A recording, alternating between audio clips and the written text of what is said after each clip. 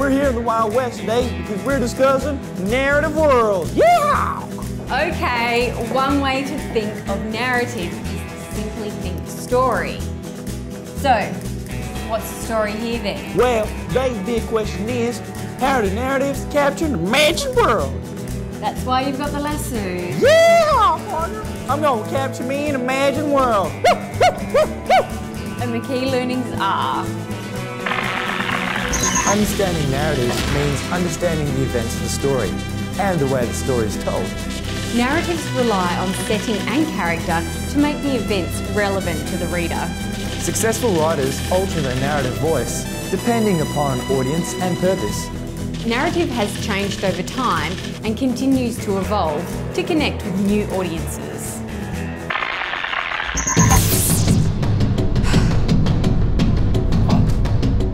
A narrative is a story containing events or experiences, real or imagined, and narratives have existed for as long as there have been people.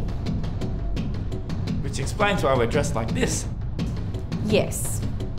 Things that happen in a narrative are the what of a story, but the setting for a narrative can both be the where or the how of a story. Now, when a setting is detailed enough, readers will lose a sense of themselves as they truly begin to inhabit the world of the story. Oh, ain't gonna happen with this settings. Let's get out of here then. Yes. Lots of horror stories are set in isolated places at night, with thunder and lightning. Shall we move on? Yes. And lots of teen comedies are set in high schools. Not while I'm wearing this! Ah!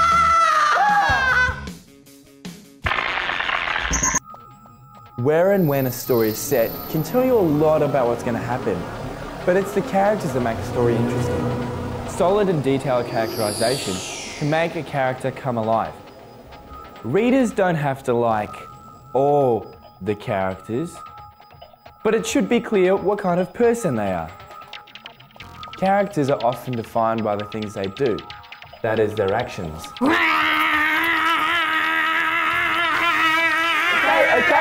Okay, stop, just stop trying to kill me. But I love killing. And they're also defined by the things they say. I'm sorry. How can I possibly make it up to you? Characters' actions and reactions determine the way the story plays out. And this story just got a whole lot better.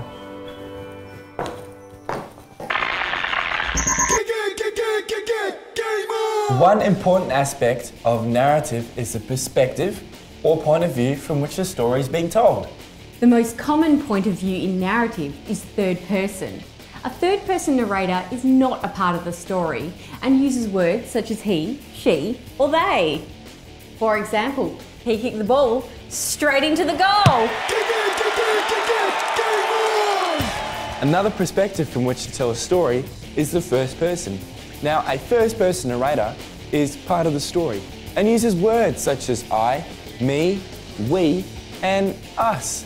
When writing in first person, the reader can get right into the innermost thoughts of the narrator. I kicked a goal and I knew that I was the hero of the day and I would be adored, cheered and loved by thousands of screaming fans.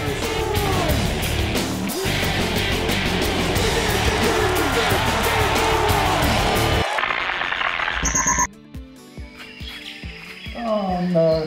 Ha ha! The future of storytelling seems to be digital, with text incorporating a combination of written language, audio, visuals, interactive elements and hyperlinks, just like Inanimate Alice. Inanimate Alice is a great example of where storytelling is going. So check it out online yourself. And that's about all we can squeeze in today. Do you know why? Why? Because I'm late for a very important date.